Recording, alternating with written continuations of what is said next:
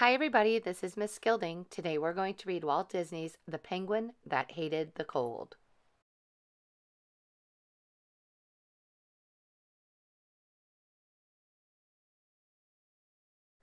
Once there was a penguin named Pablo. He lived on a block of ice far away at the South Pole. The weather there was always cold. Penguins like the cold. Most penguins, that is, but not Pablo. Penguins like to dive and swim and catch fish in the icy water, but not Pablo. Pablo was the only penguin on his block who hated cold.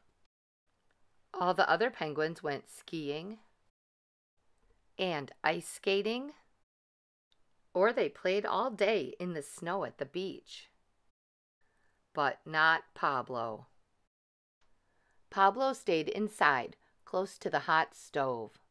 He kept his flippers warm and his feathers warm. Cold weather, said Pablo, is for the birds. The other birds, not me. One day Pablo said to himself, "It is silly to be chilly. I will go where I can be warm all the time."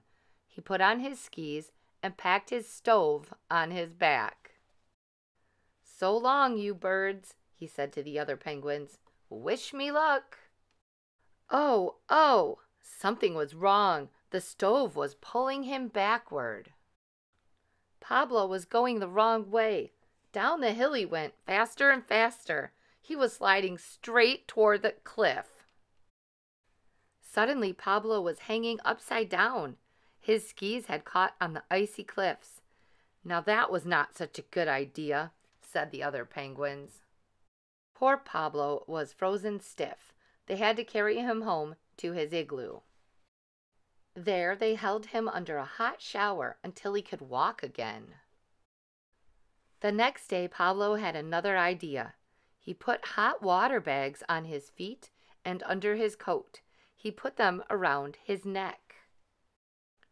"So long, you birds," said Pablo.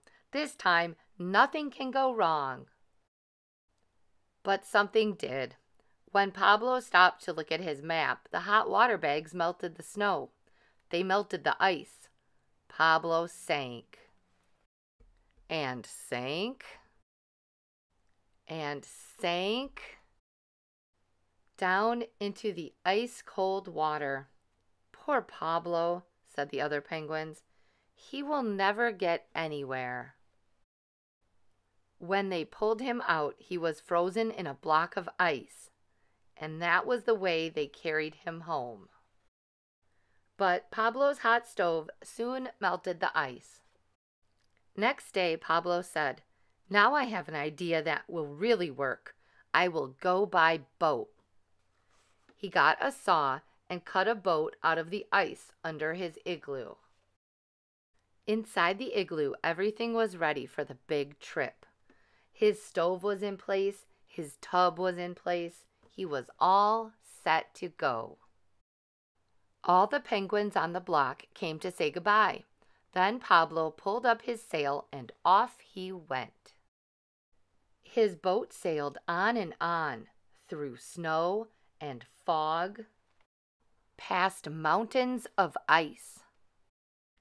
Day after day, night after night, Pablo sailed on.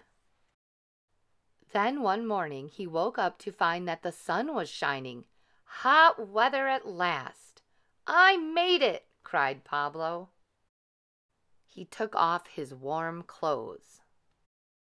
He lay down in the warm sunshine. "Oh boy," Pablo said, "this is the life." But Pablo spoke too soon. The hot sun started to melt his house. Then it began to melt his boat. Soon Pablo was floating on a little piece of ice. He jumped into the tub. But there was a hole in the bottom of the tub. Water began to run in.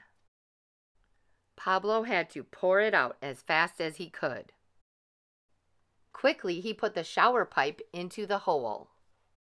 The water began to splash out of the shower. Suddenly, the tub started to go full speed ahead. Far away, Pablo saw land and trees. His boat sailed up onto the sandy beach. Pablo got out. He walked over to a banana tree and picked a nice yellow banana. "This looks like a good place to build my house," he said. He collected lots of branches and started building it. At last, Pablo had found the land of his dreams. No more cold for him. Please remember to have your parents subscribe so you never miss a new story. And as always, I miss you, I love you, and I'll speak to you soon.